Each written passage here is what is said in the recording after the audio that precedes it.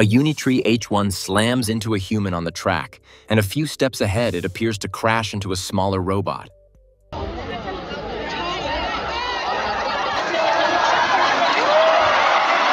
Two shocking moments that defined Beijing's inaugural World Humanoid Robot Games. The event itself was a dream-turned arena, packed with sprints, five-a-side football, stage showcases, and combat demos. An entire city of sensors and servos condensed into one weekend. We saw two moments that wouldn't let go. A Unitree H1 veering into a human, and a separate chaos pileup nearby. We start on the track, the 1,500-meter race where pace beats polish and tiny errors snowball fast. Watch the H1 in lane view, posture slightly pitched forward, knees cycling clean, hips steady until a wobble appears near the infield edge. From what we saw right there, it drifts inward without a hard correction, and bang! The machine knocks over another team's operator standing near the lane boundary.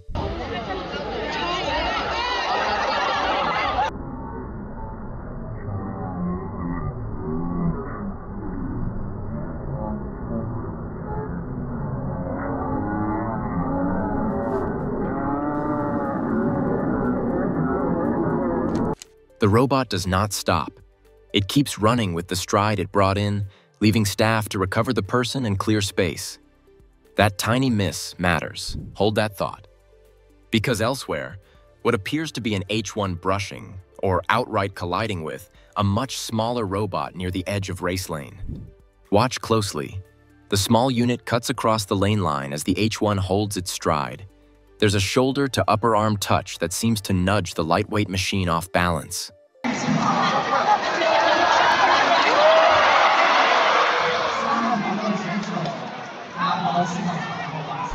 Based on the available footage, angle and depth make exact impact hard to confirm, but the impact was solid.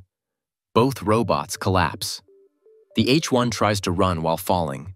The smaller robot also goes down, and a human comes in to pick up the small unit. This marks a deep safety question that we cannot ignore. No people are inside the contact zone. Handlers step in only after the fall. We'll come back and walk through it in detail after the track breakdown.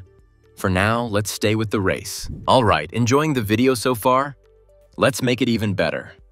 Join our membership to get early access to AI news, secret videos, shoutouts, priority replies from the AI Nexus team in the comments, and a special member badge when you comment.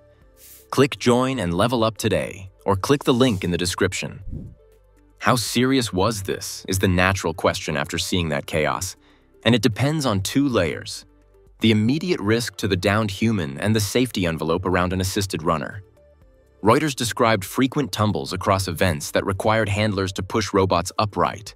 That means officials were already primed for fast response and the crowd expected some mess. But a robot veering into a person at race speed is different from a face-first flop. It's momentum with a target. In the moment, you can hear the audience reaction tilt from shock to uneasy amusement, a very human way to process a near miss. The launch day also exposed the cost of chasing speed before perception and planning are bulletproof. It sets the stage for the next moment, where the focus narrows in on the track itself. A Unitree H1 is running a 1,500-meter race in Beijing. It drifts inward and hits a human operator from another team standing near the track edge.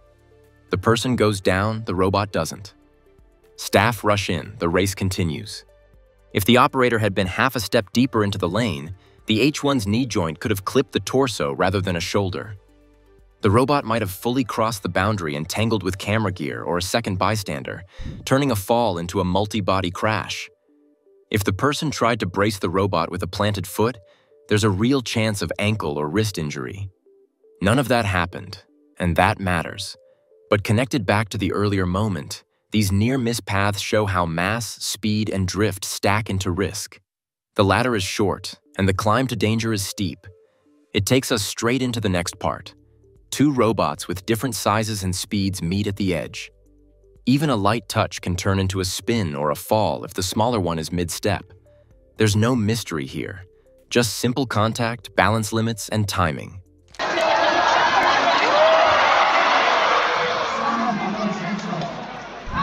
So, how serious was that second incident? In the moment, Direct human risk was lower because the contact was robot to robot and handlers stayed just outside the lane. But the fall still required human recovery, echoing popular science's observation that when a move misses, many humanoids topple and remain down until people help. Reuters' broader notes about frequent tumbles fit here too. Without fast self-right, every contact becomes a stoppage and a chance for human exposure during the reset. Less spectacle, more reset. And every reset adds risk. The H1 later took gold in the race, and that's the tension. The fastest machine of the day also caused the dramatic crashes that sparked the safety debate. Running is risky for today's humanoid robots because going faster makes mistakes harder to fix. Experts say these robots still need help to get back up after sharp bumps or slips. Add a human with a joystick, and now reaction delays make it even worse. That's why the H1 crash stands out as more than a funny moment. It's a clear lesson. Other crashes showed a different weakness. When flashy moves go wrong, the fall is simple and sudden, straight to the ground.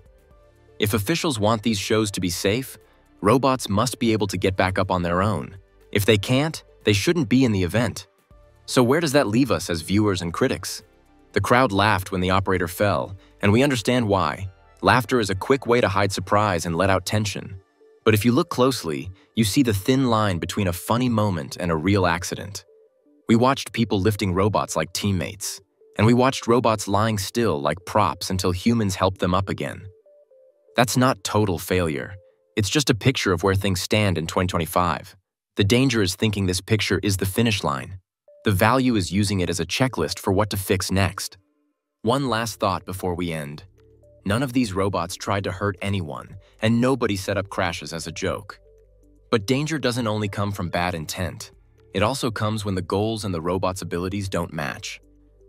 If the fastest way to win medals is remote control with small safety zones, then more teams will do that. If the loudest cheers come from moves that push balance to the limit, then routines will be tuned for that edge.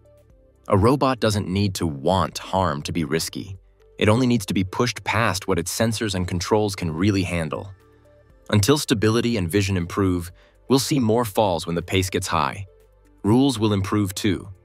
And we'll be here watching closely, pointing out risks and cheering the fixes, because that's how clumsy turns into credible. If you think that's crazy, wait until you hear this. The robot lost its mind. In a quiet lab, Unitree's G1 went wild.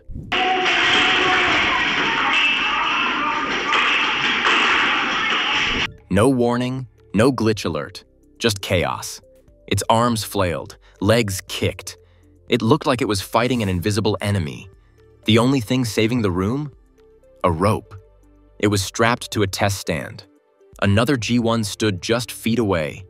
If this one had broken free, it could have smashed everything. We're talking serious danger. And get this, on another day, G1 walked with kids, everyone smiling. Then it stepped on a child's shoe. Now imagine this same robot in your living room. Buckle up, because this story gets scarier. In a nearby lab, horror struck. The G1 robot, nicknamed Derek, snapped. No command, no trigger, just pure violent chaos. 1 second it stood still.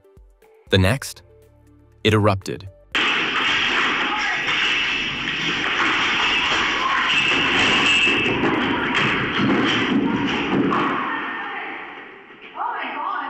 Limbs flailing like it was possessed. Motors whined, screws strained. It looked less like a machine and more like a creature fighting to break free. The moment was caught on camera. The video hit X. The owner, stunned and desperate, wrote, "Please make this go viral so I can afford repairs." In the clip, Derek thrashes like it's fighting something invisible. Arms swinging, body jerking, completely out of control. Thankfully, it was strapped to a testing stand. Just feet away, another G1 and an advanced Unitree H1 watched silently, safe only by distance. The man behind the desk? Frozen, helpless, watching his expensive robot self-destruct. One mistake, one glitch, and everything falls apart. This isn't just about tech, it's about safety. But what really happened to Derek? Some say it was a motor spike. Others think it was a software loop gone rogue. One engineer guessed it could have been electromagnetic interference. Whatever it was It bypassed every safety check. Every control system failed. The robot went into full-body convulsions. Its actuators locked, then unleashed. It bent in ways that didn't look possible. Sparks flew. You could hear plastic creak and metal groan. It was like the machine had a mind of its own. And it wanted out. That wasn't a glitch. That was a warning. After the lab meltdown, you'd think they'd lock these robots away. But no, cut to a sunny playground. Let's zoom in on G1 mingling effortlessly, sprinting alongside kids who can barely contain their excitement. At just over 4 feet tall and weighing in at a solid 77 pounds, this robotic marvel moves with startling agility. Yet that surprising speed comes loaded with hidden risks. Pay close attention. Things are about to heat up faster than you expect. Crunch. That heart-stopping sound no parent ever wants to hear. In a flash, during a routine moment of play, G1 accidentally steps directly onto a child's sneaker.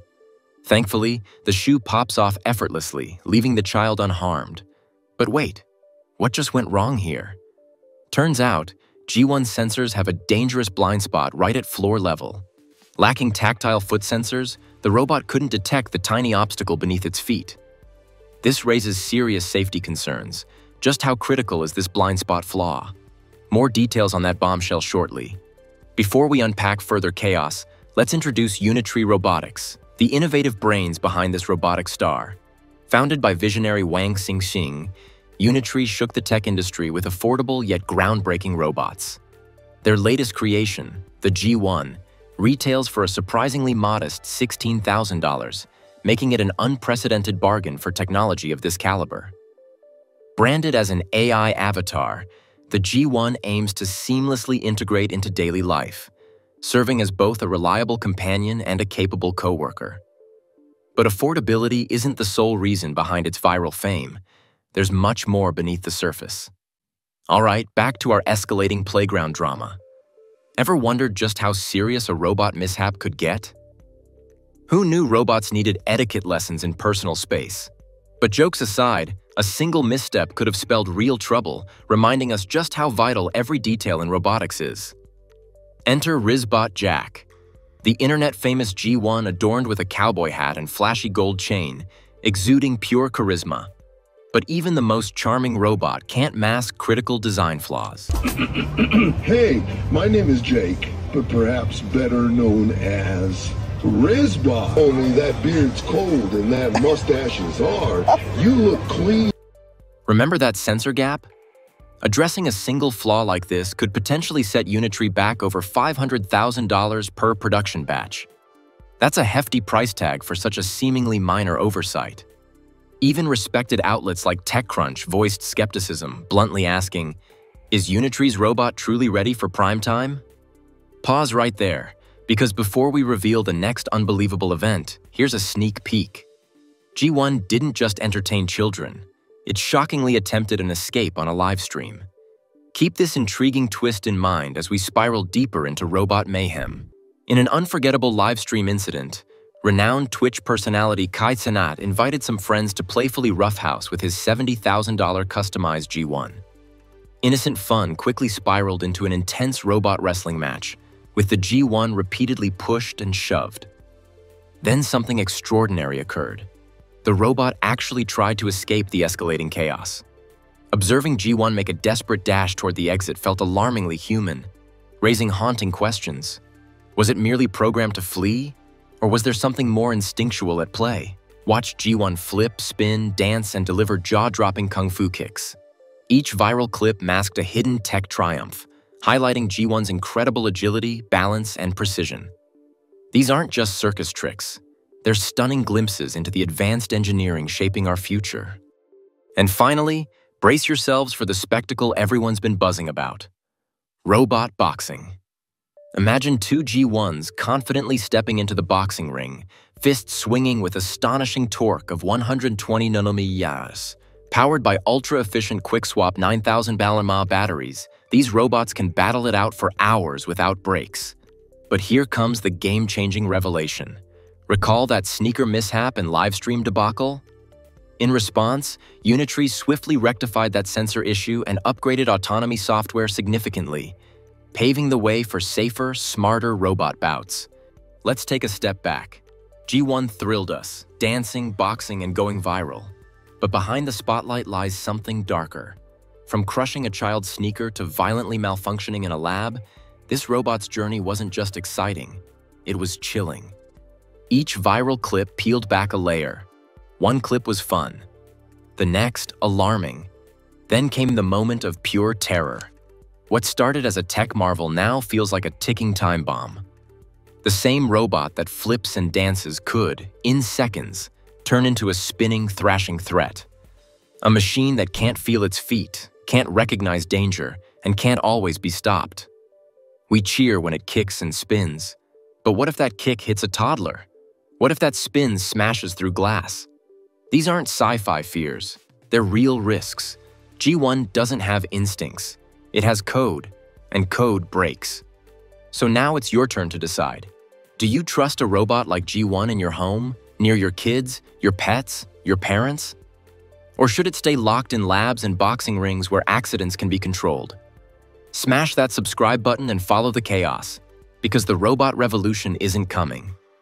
It's already here.